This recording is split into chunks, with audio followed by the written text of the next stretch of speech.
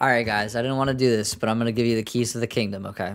I'm going to teach you how you can sell anything to anyone, okay? It's just going to take a little bit of practice. Nothing ever comes easy around here. I think you guys know that. So, emotional branding, right?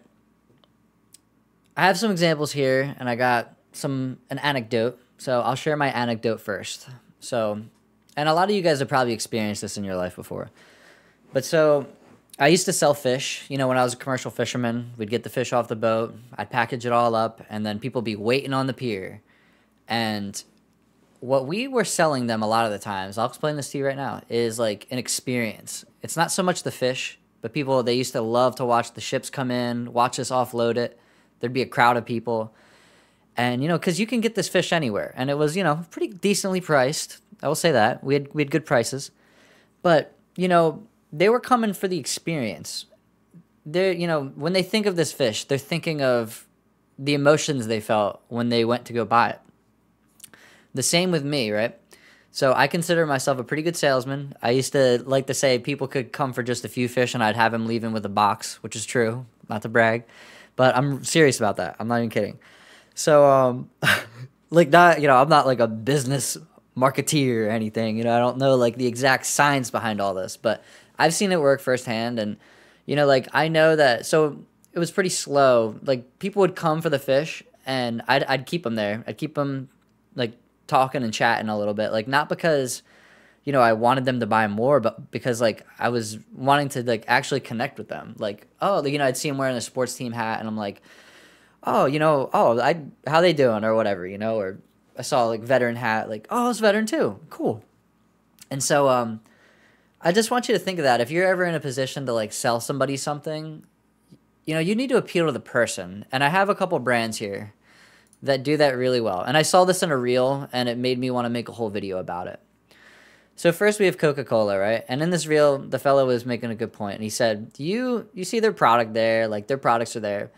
Okay, so these people are happy, you know, and like bright colors, like they're selling happiness. And there's good product placement, of course, but like that's what Coca-Cola's brand is all about, happiness, right? The way you feel when you drink a Coke.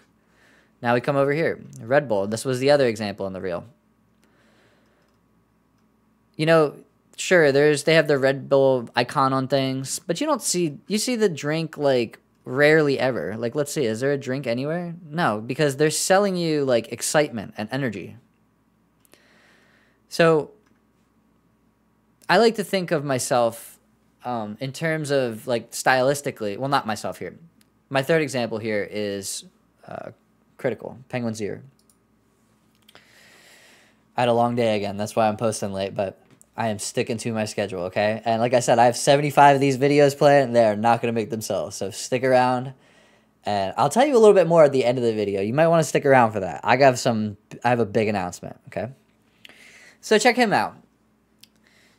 You know, it's the opposite. Sort of like, you know, there's this whole title and thumbnail thing. Like, you need to make all of your titles similar. You need to make all your thumbnails similar so that people, when they see your channel, they're going to remember it and they're going to click on your video because they remember that they liked the one before. But then, like, look, I mean, mind you, Critical is extremely established, 14 million subscribers. But, like, when you consider, like, look, none of his thumbnails look the same. And he got started, look at the oldest, let's say. Halo 3, Skate, Gears of War, Bioshock 2, Red Faction Guerrilla.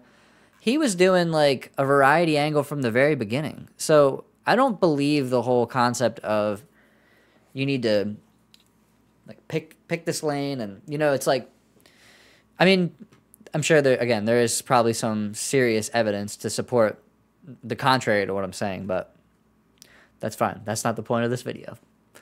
But, you know, you get what the point I'm making here is. And then when I make my own channel and I consider, where's my videos? Bear with me here. I'm almost done. Oh, it's only 5 minutes in. That's okay, though. I make one of these every single day. So here, I considered, like, look, all my reels look the same. So that's good, I guess, right? And like, you know, some of these are different, you know, and like that's okay. I actually have this thought that if I make the background dark, no one's gonna click on the video because like this one has a dark background and only got 9 views. So go ahead and bump that one up. It's a silly little skit. I actually read from a script. I was practicing reading from a script, and actually that's why I don't read from a script anymore. Also, it makes me feel weird. Like I said last video. All right, so last thing I want to talk about when I consider this whole emotional branding situation is something I'm sure you've heard about before is this whole like color coding thing. And this is where it comes from, is like, what emotion do you want your customer to feel? It's like the same thing with the interior of a house, right? They say like you don't want to paint your kitchen black or something. You know, you don't want to paint your kitchen, I don't know, like purple. I mean, like you could, you know, purple is a perfectly fine color. That's okay. I mean, maybe whatever, paint your whole house purple. You know, probably a really cool house actually. It wouldn't be too bad. No, it'd be ridiculous. Sorry if you have a purple house. But hey, see, I mean, like, look, oh, I don't even barely have the image up. Oh, I hate clicking on them because I feel like I gotta like give credit to the website and stuff, which is not terrible, but oh my gosh. I should have thought this through, right? But you can see it literally up there, that one right there. Sorry, such low effort content I make on this channel. Just kidding. I'm trying to make quality stuff. And I'll explain to you why this video might be a little sub-quality, if you ask me, only because, like I said, I have a big announcement. Something crazy happened today, and I have been chomping at the bit all day, focusing on that instead of this, which deeply upsets me because I wanted to focus specifically on this. But yeah, I mean, like I said, I'm not gonna continue with this concept here. I mean, I covered with what, jeez, I can't talk. I covered what I wanted to in this video, but I think that, you know, obviously, I hope you don't think the title is misleading when I put it out. When I say that, you know, like this is extremely helpful because there is a lot of other things that go into selling something, right? There's like the cost benefit analysis and all that. But this specifically, I think appealing to the person, which again, this is something I learned from getting research, like doing, I say research, but looking up stuff on Google and YouTube about like how to, it's like, do I focus on appealing to the algorithm or the audience? And they say, no, you appeal to the person, the audience. Anytime you ever think of the word algorithm, replace it with audience. All right, there we go. That's a good 8 minutes. All right, last 2 minutes. I'll explain to you what happened today. It is incredible. So I was at school, and I got an email. So I had applied for a early access to a game that I've covered on one of my previous YouTube videos where I said one of these games is going to blow up my YouTube channel. The game did blow up my YouTube channel a bit. Not YouTube, Twitch. Sorry, not YouTube channel. Okay? Because today, for 5 hours, very caffeinated, I was the only English-speaking stream open.